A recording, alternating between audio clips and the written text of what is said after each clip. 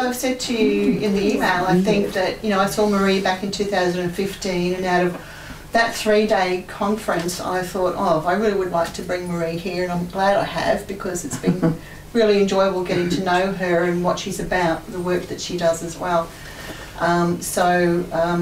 Marie's a medium clairvoyant numerologist. She also is a numerologist of 40 years experience. So I would like you to come back and teach that at some stage. That would be really nice. Yeah, cool. But anyway, she's got a wealth of information and experience to share with you today. So please welcome Marie Klement. Thank you. Okay. Well, thank you everybody for coming. And look, I've got my own notes here so I don't forget things, because sometimes I go off on a tangent, so I have to bring myself back. I'll just put that down here. But yes, look, I've been a spirit artist since probably about 1993. Can everybody hear me, by the way? Yeah. You can? Okay. So I hope you don't mind me just using these for a little bit, just to get started on things. But all of that, I mean, it's such a big story, but I'm trying to condense it. So it's like it came naturally to me, and other than about spending 18 months back in 1997 learning how to mix and paint in oils, I haven't had any formal art school training. So I know that because I believe in past lives, that in previous lifetimes I was an artist. So I must have brought something back in with me to be able to do this kind of work. I was a farmer too, by the way, but look, as far back as I can remember, when I was a child, I always had a deep love of nature, the mystical, the spiritual, the esoteric, wanting to know the truth behind things, you know, all living things. So, and I often used to contemplate infinity and space and all of that sort of thing, which was impossible with a finite mind. But then I got into meditation, I read a lot, I studied numerology, Rosicrucian teachings and the laws of nature, the universe, and yeah, just loved it. Not really realising that I'll be doing what I'm doing today. But I used to sit a lot in a corner and just, I don't know whether any of you had done this as a child, but I used to sit in a corner and thought it was quite natural to just draw eyes. I used to doodle, and I was only little, I was only 5, and just doodle and draw eyes all over the page, and then eventually little faces would come through. You know, I didn't think anything of it, I just liked to do it. And then back in probably the late 80s, the early 90s, it was when I was married, and he was not into any of this, and I was not going to push him or coerce him into it.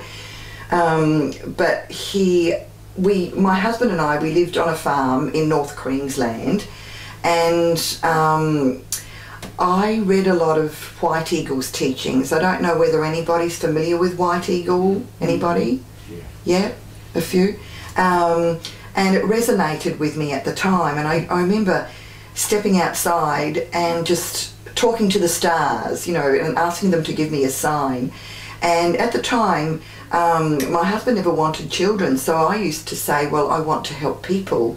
So if I'm available, so if you'd like to, you know, use me as a conduit or a channel, here I am.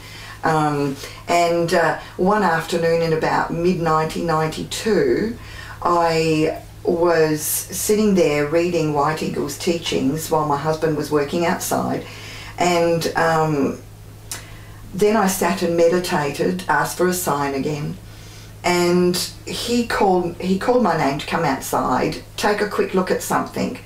So I ran to the top of the stairs. He came running up to grab his binoculars, and right by the window where I was meditating was a big white eagle, and it was just circling, and then it just went up and it disappeared. It was a sky, you know, blue sky with a few clouds, and it just disappeared into a tiny mini speck. It just went right out into space almost, you know, like that.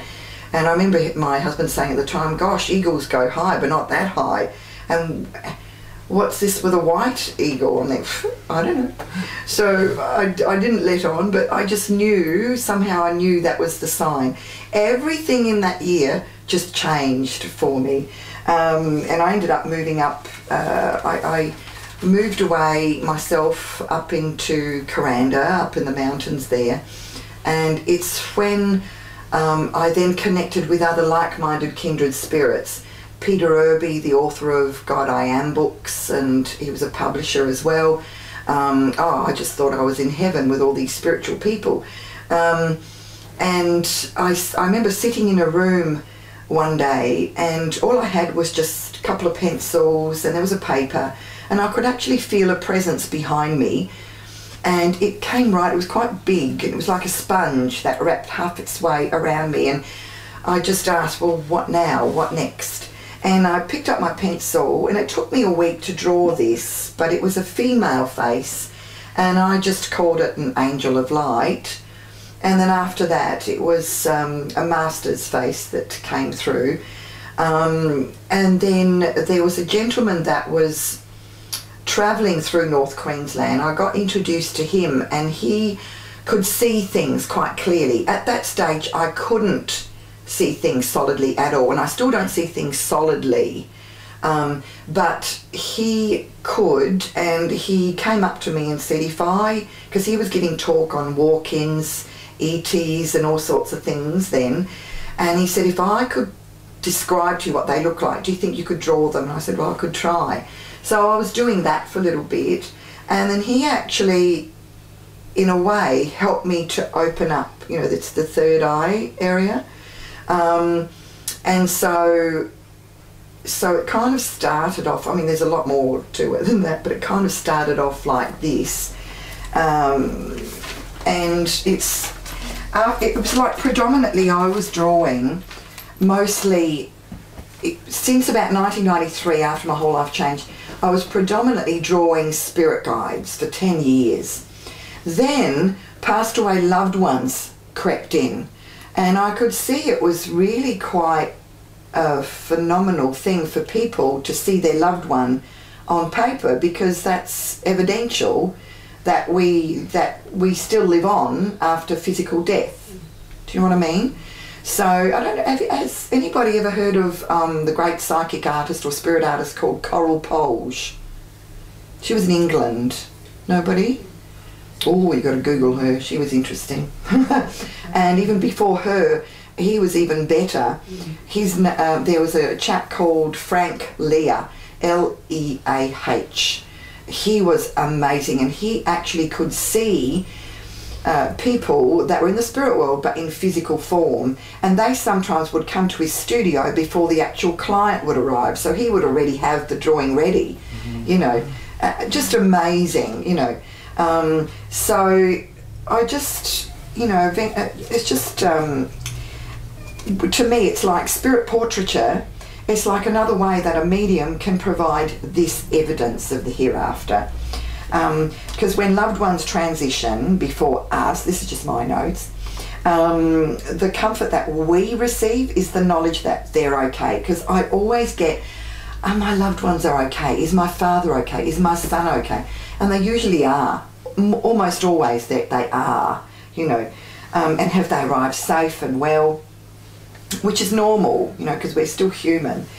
And so this sort of area is done through the art of mediumship. And of course, most mediums are called mental mediums, not because they're mental, but it's because they get impressed in their minds the messages from loved ones and everything. It's like what John Edwards does on stage, or Lisa Williams and such like. But spirit art is actually a branch, or, you know, it's like a branch of that sort of skill, which is called spirit art, I guess, because it's a branch of mediumship, but it's just a little bit different, you know. So so the spirit artist then is a medium who is influenced to draw or paint art by the spirit world. And to become receptive to that spirit world, it's not really a matter of psychic power. It's more of spiritual aspiration. Hello. I've got a few pictures on here to show you that each have a story with them. So, I mean, my process, oh gosh, because everybody asks me, how does it work for you? Do you really see them? And it really varies. Sometimes my mind is impressed with the features. I can feel the characteristics, you know, of loved ones coming through. But look, over the years also, and I've tagged it at the end of the pictures here, I've had unusual beings coming through, also from other worlds and planets. So I've tagged a few pictures of those on here, so I hope you don't mind. I just didn't do that at the Afterlife conference because I think it would have been, oh. There's just all sorts of things, so nothing really phases me anymore or surprises me, you know, with what's there, because there's so much more to this planet and to us than what we think, you know. So yeah, look, I just, with my with the way I work, it's like I just go into a bit of a receptive state. I meditate before I do one-on-ones. I meditate before I do, because I've done public demonstrations with other, I find that I work better with another medium, because even though sometimes I can stand up and I can talk and I can start the drawing, when I go in, because I go into a slight, like a light trance, so that I can link up to the spirit world and get the features down. It's almost like my mind goes empty, I don't think. But I'm guided by my own guides, and they help me, obviously, because it's, you have to work in cooperation with them, and you draw it. So while I'm drawing, I don't want the people in the audience to just twiddle their thumbs, because it does go quiet. So that's why another medium tuning in for them, it helps to balance that out. So I've done a few of those, so it's quite different. Working in front of an audience to doing one-on-ones, you know. But it's, you know, I'm just so grateful to be doing this, and all I've ever wanted to do was really help people to help themselves, you know, and to wake up a bit, you know. And more men are waking up, which is so awesome. It used to be all just women, you know, over the years, you know. Thank God. So, okay. This is a painting I did once for a lady of the white buffalo calf woman. This is done in oils, and of course everybody's heard of the story about the white buffalo calf woman, haven't they? They're not? She's to the Lakota Indians what Mother Mary is to us. She brought the prophecies and the peace pipe. And I think briefly, as the story goes, many moons ago, like thousands of years ago, there were two hunters on the plains, and there was a big storm cloud coming, and it scared them, and they started to run, and the storm cloud was coming in, and it might have been a UFO, who knows, but the storm cloud came in closer to the land and came in, and all of a sudden a woman came out of this cloud, and she was stunning, absolutely beautiful. And one of these hunters was highly respected, was just thought, oh my goodness, what's happening here? While the other one, of course, had other thoughts in mind and was walking over to her to whatever, and she knew what was on his mind, and she turned him to dust, which is so handy at times. Anyway, so and of course the other one was so scared that he took her to his village, and she taught the people how to, you know, grow the foods. She taught them about prophecy. She taught them, here's the peace pipe, and all this sort of thing. And then she disappeared. But she can also come in as a very old woman.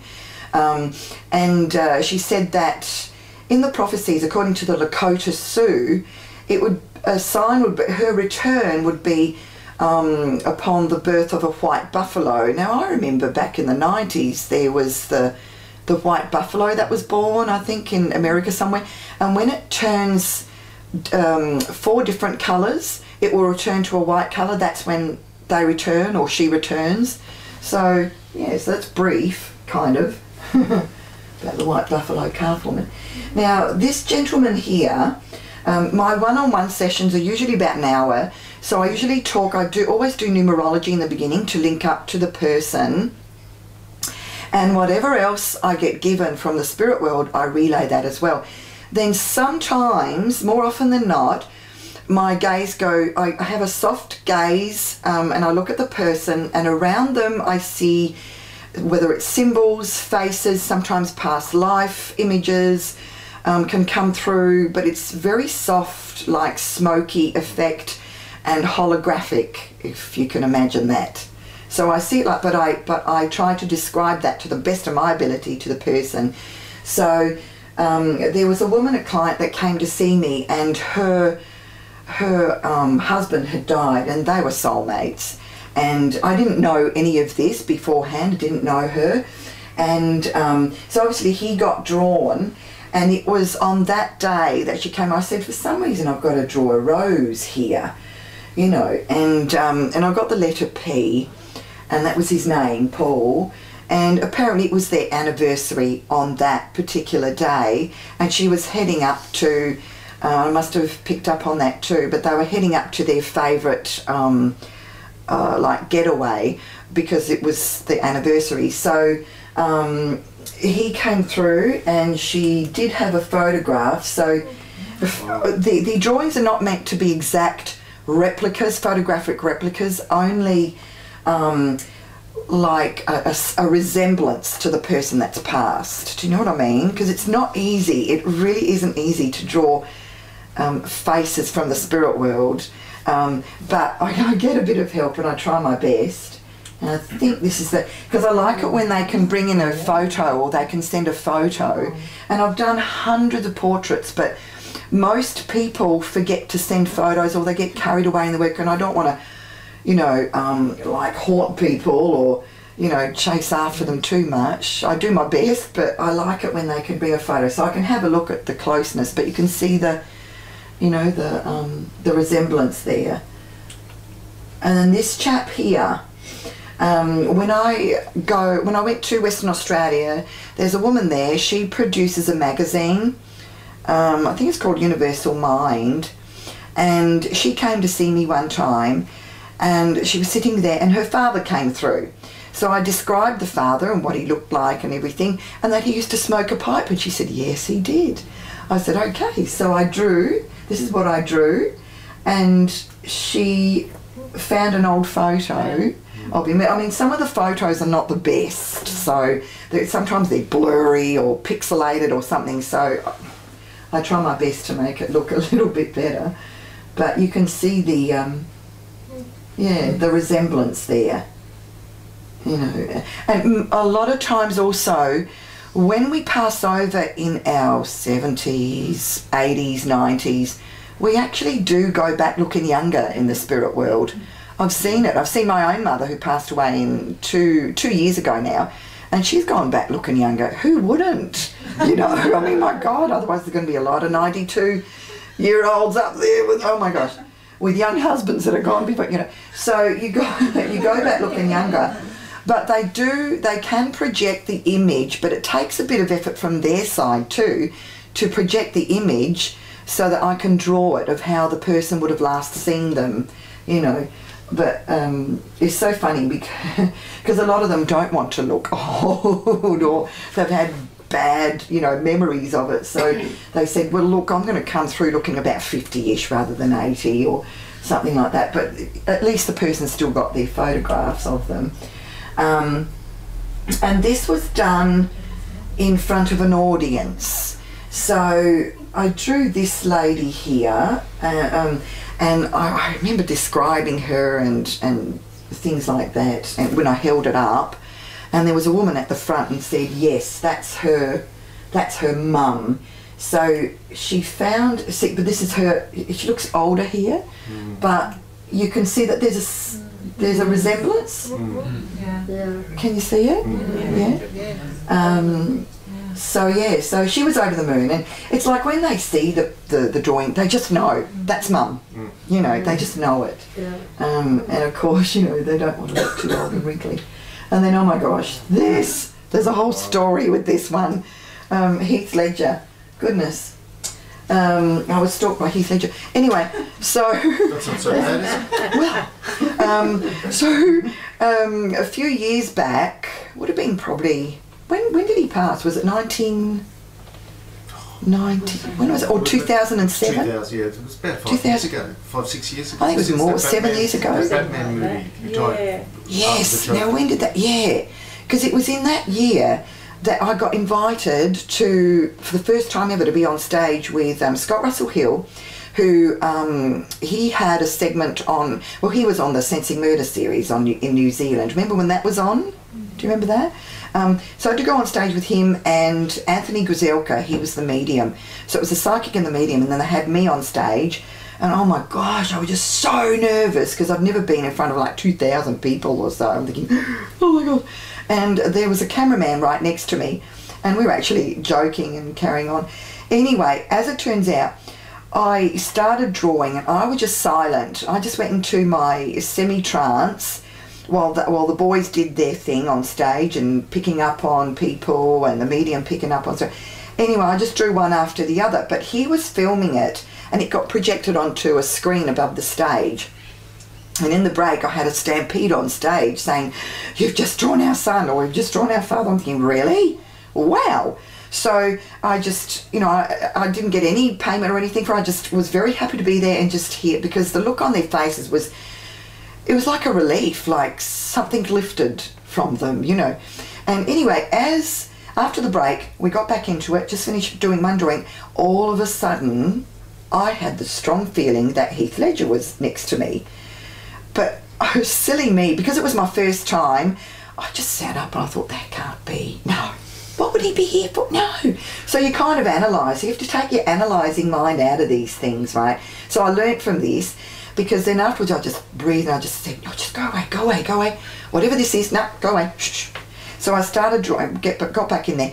Anyway, Anthony comes in and he starts up and he says, "Oh, wait a minute, I've got to stop here. We've got a very special guest from the spirit world coming in, and it's Heath Ledger." I'm thinking, oh no, I just fobbed him off. Oh my God, I don't know what to do. So anyway, and he went on, and it belonged to this couple that were at the front, and oh my God, after when it was finished, I went up to Anthony, I said, "Oh, you won't believe this. I just started drawing him, and I thought I was just making it up. I thought it was just a..." Oh, he goes, "What? Oh, Marie, we could have helped me." I know. And you know what? I made a promise that should he ever come in again and I'm working up there, I promise you I will draw you, So 2 years went past, and Scott and I, we did another show south of Perth in Armidale. And as I sat down, I actually saw Heath's face go past mine about 3 times, literally. And I thought, well, that's fine, but I'm not going to draw you if there's nobody that it goes to in here. I've got to really, sense it and feel it and the whole thing. Anyway, as it turns out, I ended up drawing him first, because it was a promise. I ended up drawing him first. And Scott comes up, holds it up, and he says, "Oh my God, Marie, you've drawn Heath Ledger on there." Yeah, poor guy's been waiting 2 years.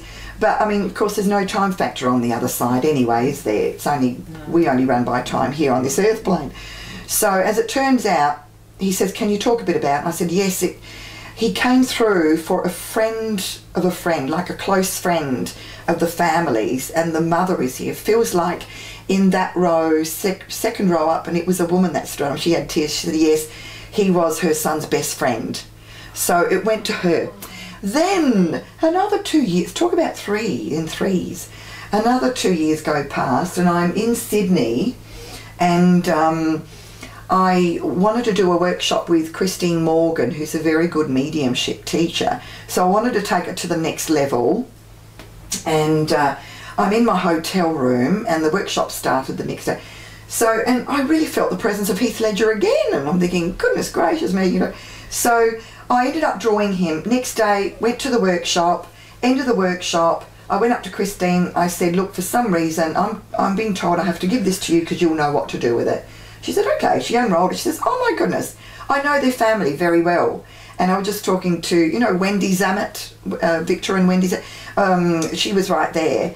And I said, "Well, okay, all right, great." So I went, and I never knew what really happened with that until about another 2 years went past. And, Christine came up and she said, did I ever tell you what happened with that? And I said, no.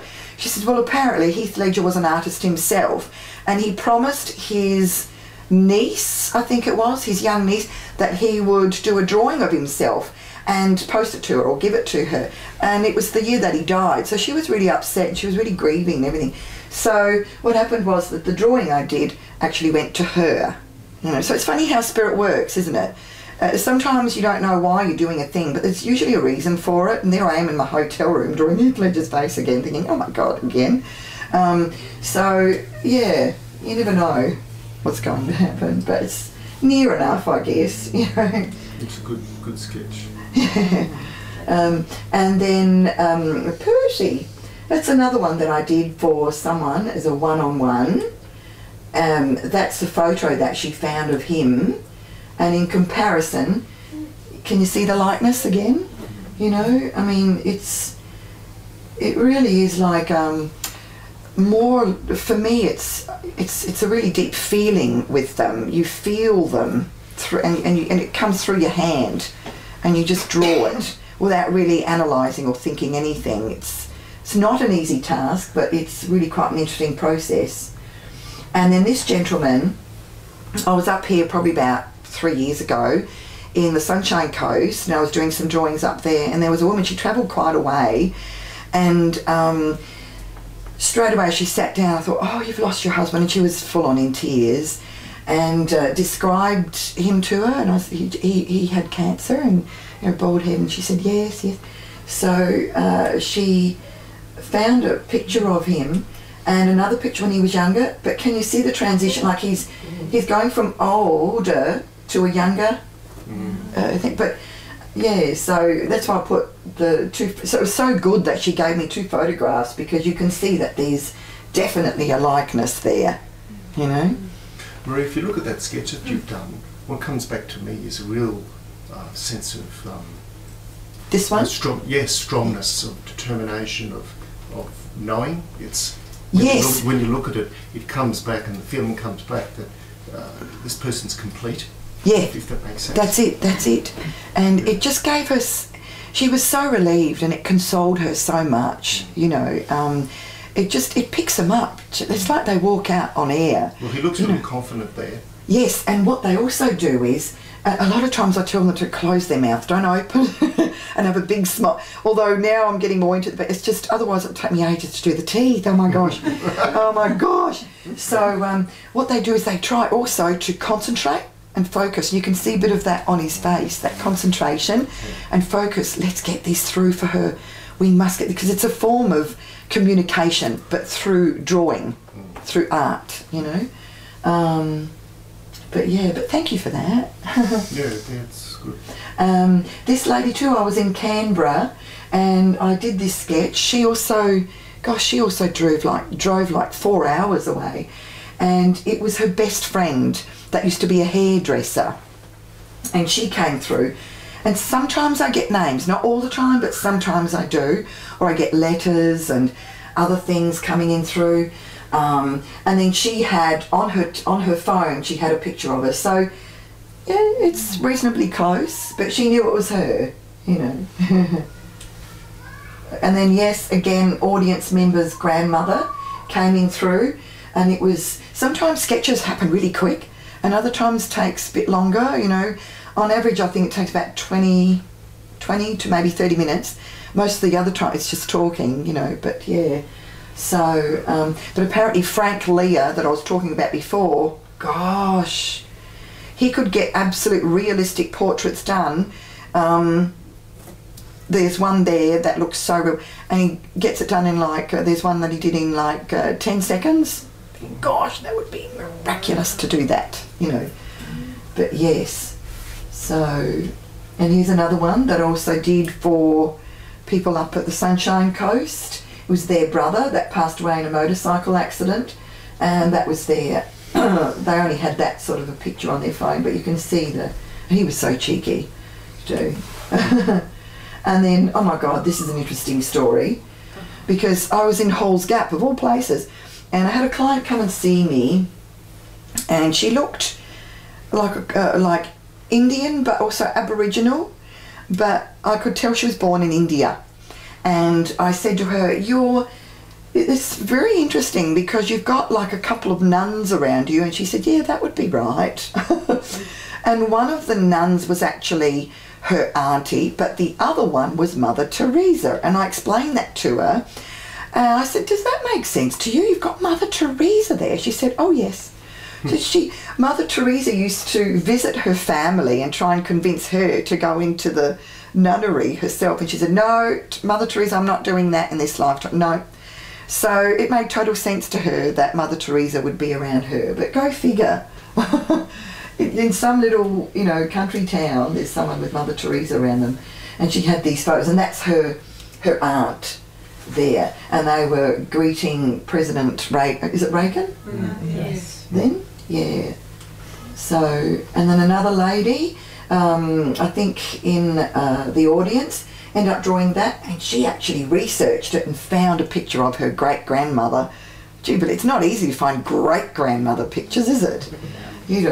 So, and this is another, it's a grandmother, my friend's grandmother actually. Never knew what she looked like, I think, but I was tuning into it, this is in the early days, and I ended up drawing this, and she found a picture of her grandmother there. And then also, like they say, with spirit guides, there's no evidence with spirit guides, and yeah, most of the time there isn't, but they are there, and they can project an image that you can best relate to. Now, for this one girl that worked in a gallery in Adelaide, she also, unbeknownst to me, had a deep interest in the 1700s, in the time of Marie Antoinette and all that sort of era, and the art then and everything. Anyway, I picked up on a woman that was called Elizabeth, and I think I even put the name down there because I said it was quite unusual. And she was an artist in her time, about the late 1700s, early 1800s, and she painted Marie Antoinette like 2 or 3 times. And she said, oh my gosh, really? So anyway, I didn't hear from her for a couple of years, and she rang me one afternoon before Christmas, 2 years after I gave her that picture. But this is one of my earlier pictures. And she found that Elizabeth Lebrun did exist and was an artist and painted Marie Antoinette 3 times. So, yeah, there's kind of a likeness there, yeah, with the puffy hat and the... so that's one evidential thing of a spirit guide, isn't it, really? And then Auntie Mim, this was an Aboriginal lady that came through, also in an audience session, and her characteristics came through, and there was an Aboriginal woman in the group, and she was just lovely, and she said, oh my goodness, Marie, you've drawn my Auntie Mim. And the only photo she had was this, but I don't know if I've got oh yeah, I put them together, so you can kind of, and she was also, she stood up for women's rights in her day as well, I remember that. And she'd be in the newspapers every now and then, but she'd bring people in that were destitute, and she was just a lovely woman. So she came through for her granddaughter. And then this gentleman here, I was in Sarina, down south, a little town down there, and we were doing, there were a couple of other mediums, and one of them was crazy, but anyway, we had a dinner thing, and after the dinner we set up, and there was a table in front of me and a couple of other tables, and the medium started up, and she picked up on this boy, and I first started the drawing, and it felt like he took his own life, and kept going with it, and really felt a bit sad with things, and he had a puppy or a dog. Anyway, so this medium comes in and starts, and she said, I've got a young man here that took his own life, and I want to say his name's Maverick or Mav, and the table's going, yes, Anyway, when I finished drawing, I held it up. Oh my God, they're all screaming, So one of the ladies sent me a photograph of him. You can just sort of see his dog in the corner there, but yeah, it's reasonable likeness. Yeah. Yeah. So yeah, and then here's another one, Caleb. I love this one. This, because he came in through, some of them come in really strong. Others not so strong enough to really work at it, help them to project, but also have to really sit and ask them to come in closer. This one was really quite strong, but his mother came to see me in, I think it was, and she travelled all the way from Melbourne, and I even got the name, I remember. He was a funny one. He described himself and ended up drawing him, and I said, it's really weird because I feel like I want to put glasses on him, but he didn't really need to wear glasses. It was like he just put frames on himself because without the actual glass part in it. And she said, yes, that's what he did, because he thought it looked cool and he looked, more intellectual. And he was very much, he was into the arts and theatre and all of that sort of thing. But so that's the photo of him there. I don't think I could. No, I couldn't. But you can see the likeness, eh? Fancy wearing glasses without the actual glass in them. Oh gosh, so he's a funny dude. And this here, do you remember the Klement murders? In Western Australia? Do you remember those? Years ago, it's still a mystery as to what happened to Sarah Spears and where her body is. And then I was really involved with Scott Russell Hill, who worked for the Sensing Murder series.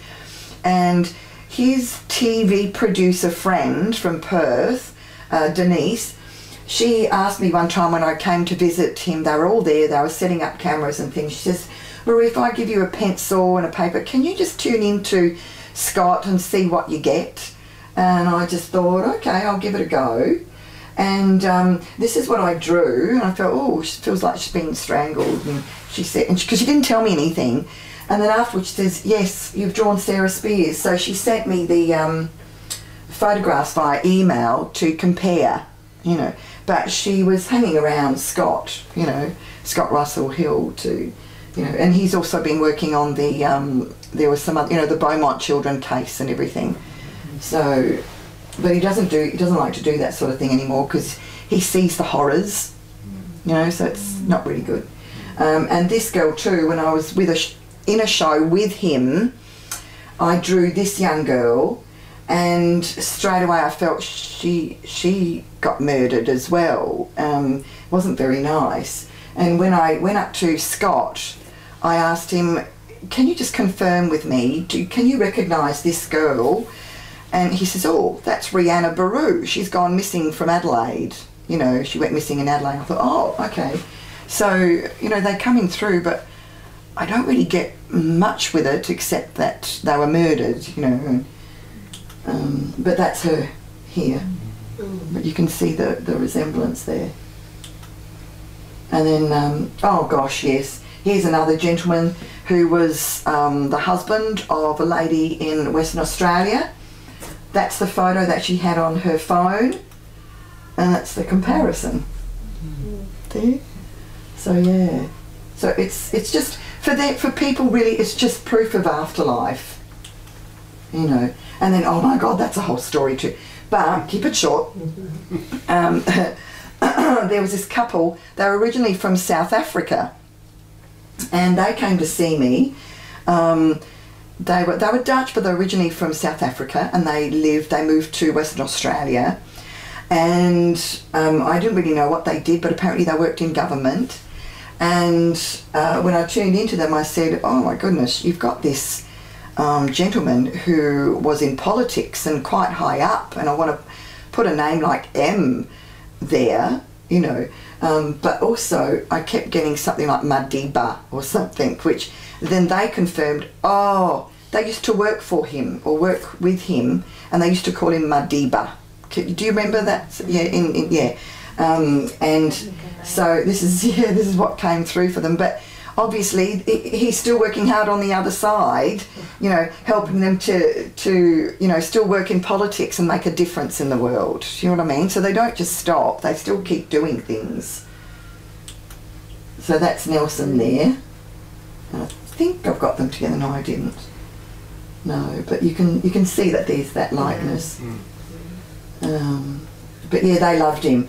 And then he even described to me that there was, and I had no idea at the time, but I said to them, and there was a statue recently done of him. It was a big, like, it's quite big, or it's a big bust or a big statue. But the funny thing is, because he's having a bit of a giggle, there's a rabbit in his ear.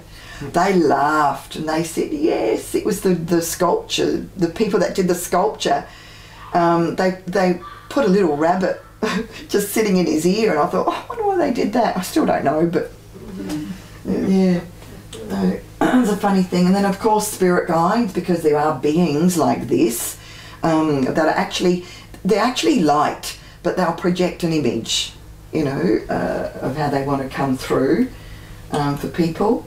And, of course, American Indians, they're also quite busy on the other side, because a lot of American Indians were also quite spiritual. They had a connection to nature and the Great Spirit, and they honoured Mother Nature, you know, and respected it.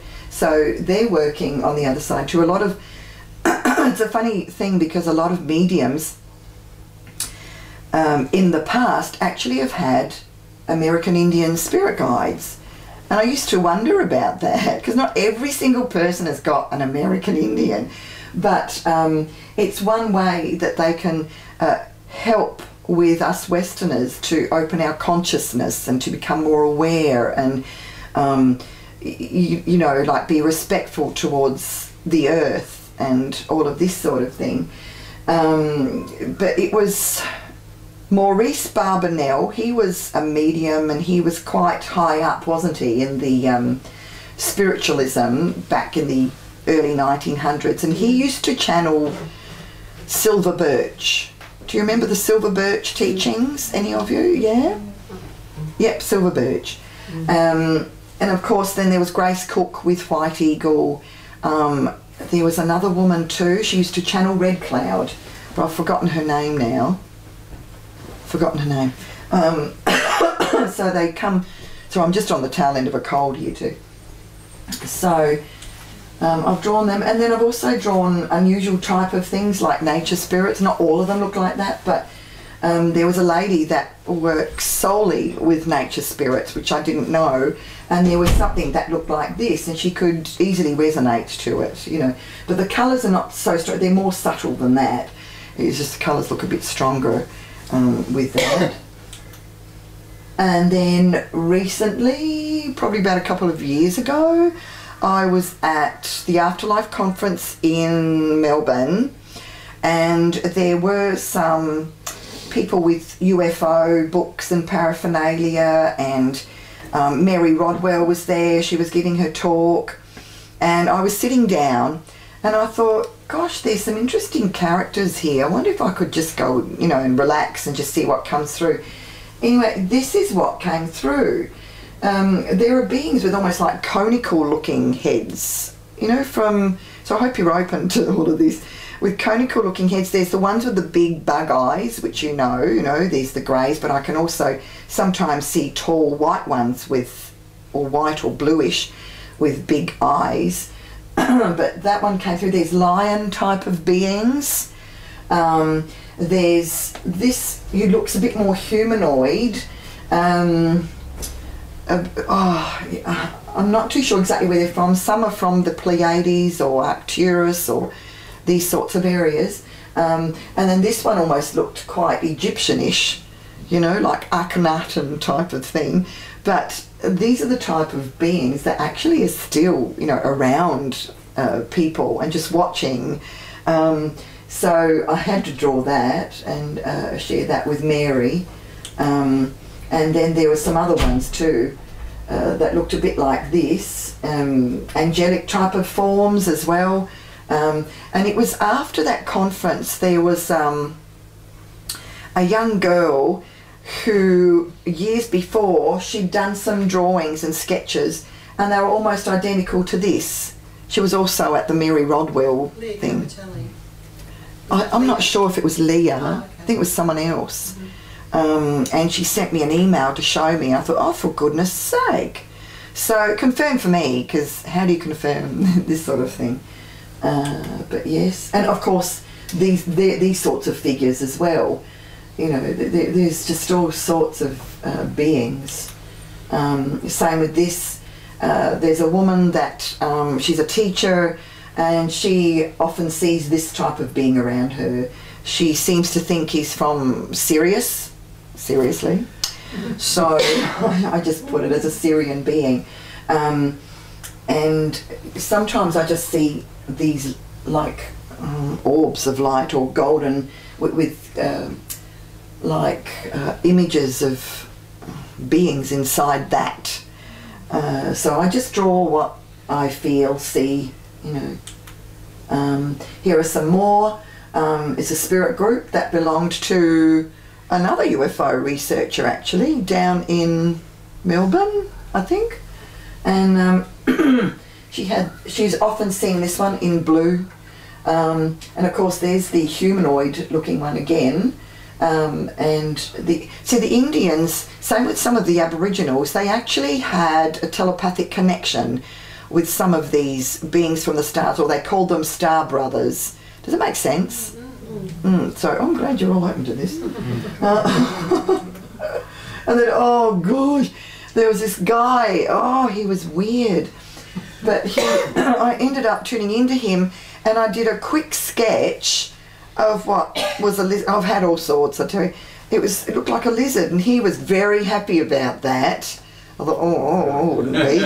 But anyway, knowing what we know about Richard. But anyway, he said, I want to commission you to do a proper big painting. I'm there, oh my gosh, don't show this to your girlfriends.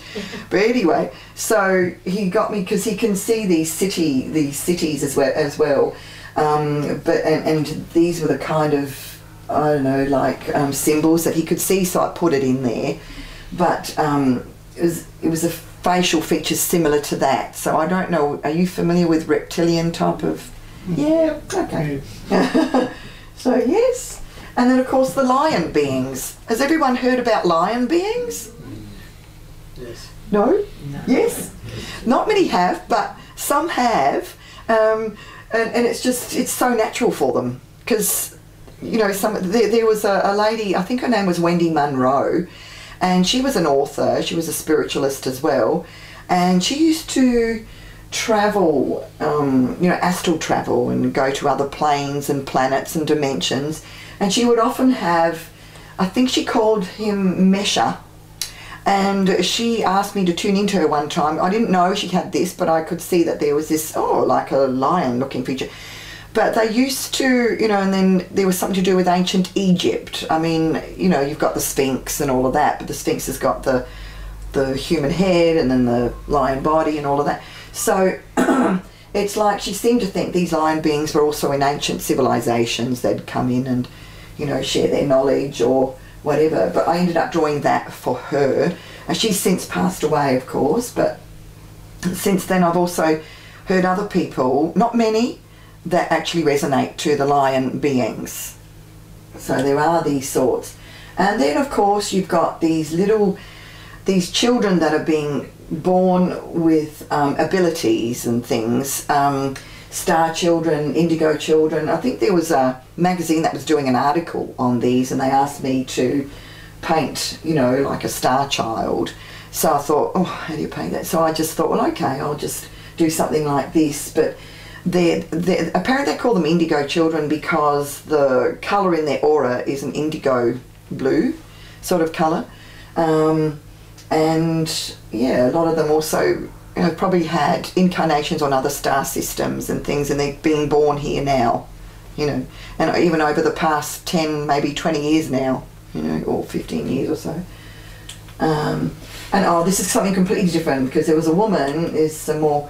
She had an experience, and she had all these symbols that she drew. She got it, I think it was in the middle of the night. She had these dreams that were really vivid. I can't remember the whole story because I thought, oh. But then afterwards, after learning a bit more about it, I thought, oh, you know, there's something to it.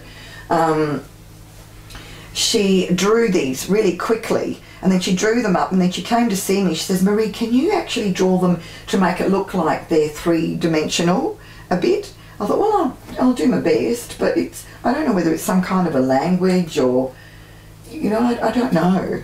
Symbols, you know, it might be maybe a star language or something, but these are the symbols that she got. So, yeah. Wow. That's it. That's it. My heroes from way back was Leonardo da Vinci. I used to, even as a kid, just be really fascinated by this man with a beard and Leonardo da Vinci and everything. And I used to have dreams of being like in an old classroom and dressed in a totally different way to what it was like back in the 60s, 70s. I used to have these dreams, but I just ignored it. And it was a couple of clairvoyants that said, you know, you've had incarnation back in, you know, the Renaissance era. And I thought, oh, really? Okay. And something to do with, you know, Leonardo da Vinci. I said, yeah, but Leonardo da Vinci would never have taught anyone. He wouldn't have had students, you know. And it was only years later that I came across a book, opened it, and there it said in black and white that Leonardo da Vinci used to teach his students. And I thought, oh my God, he did have students. That if they were devoid of imagination, just look upon or gaze upon a rough whitewashed wall, you know. And I used to do that as a kid. But yes, so look, there's also, oh my gosh, there's a few stories here too. Let me know if okay, I've gone over or something, okay, love? No, you're right. Okay. Because there's one time Ernie Dingo, he came to see me, a friend brought him over. Do you know Ernie Dingo, the actor? Okay. And he came to see me and he's sitting opposite. Oh God, he was so funny as a fart. And he sits there with his arms folded. He says, so what are you going to do? I said, well, I'm going to just tune into you and just see who's there. He says, right. So who's over on this side then? You know, and I thought, well, I described who it was. I said, there's a shorter gentleman, shorter than you, white hair, Aboriginal, white beard. He goes, all right, what's on that side? And oh, it's a woman, curly hair, kind of large. You know, he says, okay. And what's on the other side of the other guy? I said, oh, now he's skinny. He's got like a red bandana thing. And he goes, now that's the one you've got to watch out for. You know, I thought, oh no, okay, oh, no pressure. So I ended up drawing his grandfather. That meant a lot to him, you know. And so, and then I ended up painting a huge painting of him for the Archibald. But I also snuck in the background there ghosted images of his mum and his grandfather that taught him, you know, the ways. But he himself was saying that he can, for instance, some of the Aboriginals can actually look into your eyes and go in here to know if you're sincere or if you're lying or not. They had this ability. And then he also told me that sometimes when he used to ring up his friends, he'd be on the phone and they can travel. They can actually travel to the other place, you know, like remote view. And he used to ring up some of his mates or his friends, and some of them would be sitting there in their, you know, their orange, you know, budgie smugglers or something, and he'd say, oh mate, not a good look sitting there. And he goes, well, how do you know that I'm sitting here with them? And what? Oh, you got new fish, and it would freak them out, you know. So he never did it again. But yeah, there's more to to these people than meets the eye. They don't often talk a lot about these things, you know. But I remember one time in Perth, there was a young lass that came to see me. Unfortunately, I did a drawing of her father. Her father came through and they were really close. But I never got a photo, so I don't like to put that up without a photo. I like to see the comparisons and, you know, to get a bit of validation. So she came to see me and she kept asking me, Marie, and there was all this information coming through, but she had to, what she wanted to know about this nickname that her father gave her that called her this particular name. And oh my gosh, I thought, oh my God, it's not that easy getting names, you know, no pressure.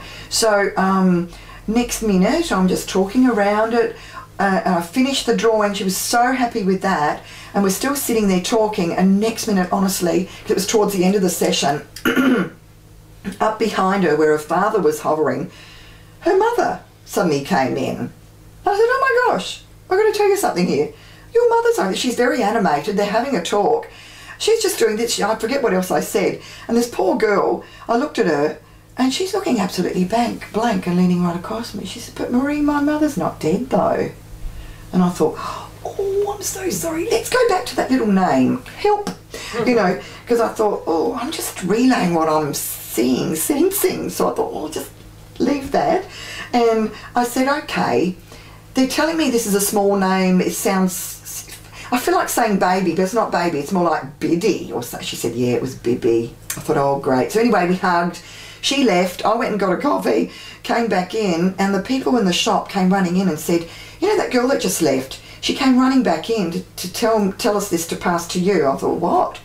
So, you know, she rang her, she wanted to ring her mum and her sister that lived in Brisbane to tell them about the drawing of the father. And when she rang, the sister answered the phone and said that mum just passed away an hour ago. Wow. So, see, so there's me thinking, oh my God, Marie, how can you pick up on your mum? But you just got to trust these things, you know. Spirit knows. It's just our little, but it's just how bizarre. I must have really phased her because I never ended up getting that picture, that photo. Damn it. But it's just so interesting how this all happens. So yeah, it's a matter of really just trusting, you know, and going along with it. There's a lot of also, there's like another time when I was working in the Flinders Ranges near Port Augusta there were some people, the girl that was booking people in for me, my friend, she said, Marie, there's a couple that want to come from Victoria, from Shepparton. I'm thinking, what?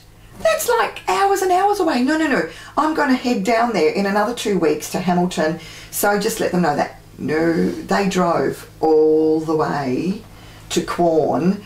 And I thought, oh my gosh, you know, gee whiz. So, but as it turned out, their daughter that just passed away recently took her own life.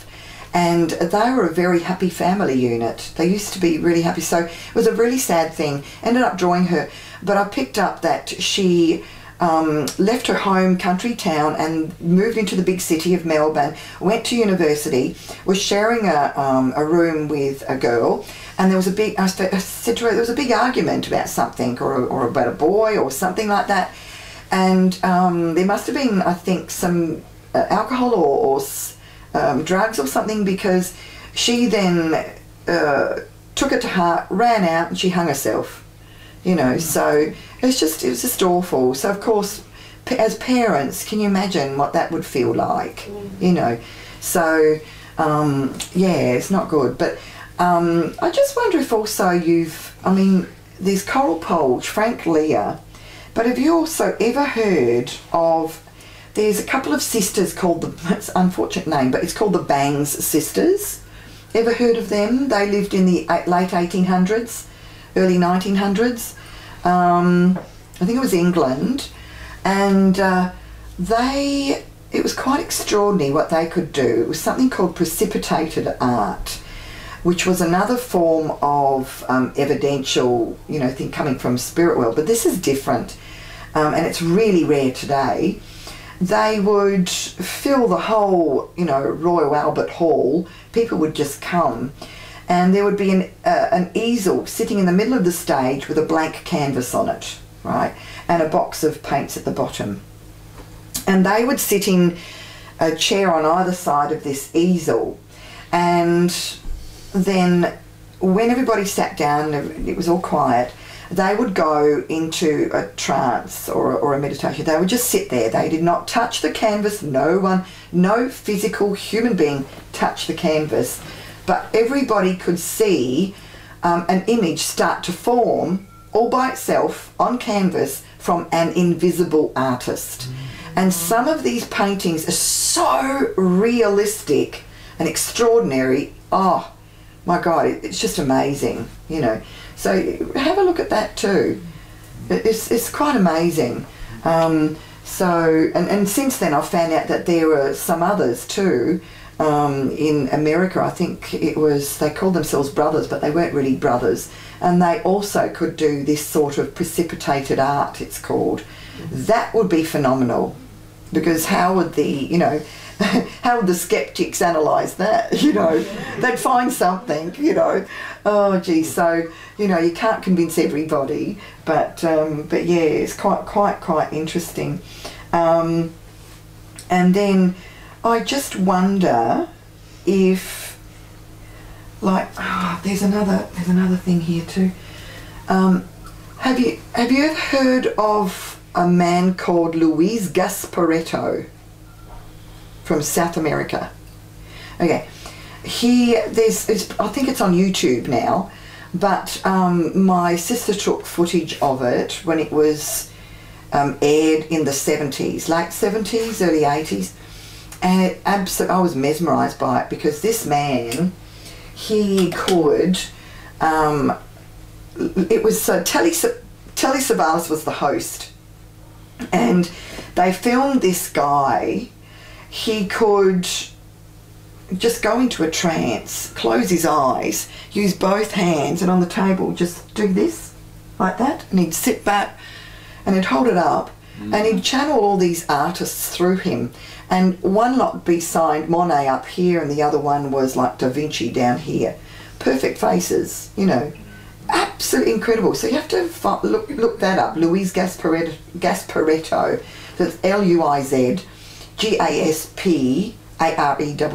I think. But he's one of the best I've seen. And then he also used his feet. He'd be sitting there and just leaning back, and it's like he's having a conversation with them, and he's just drawing, and it's the most exquisite image again, you know. Amazing. Just amazing.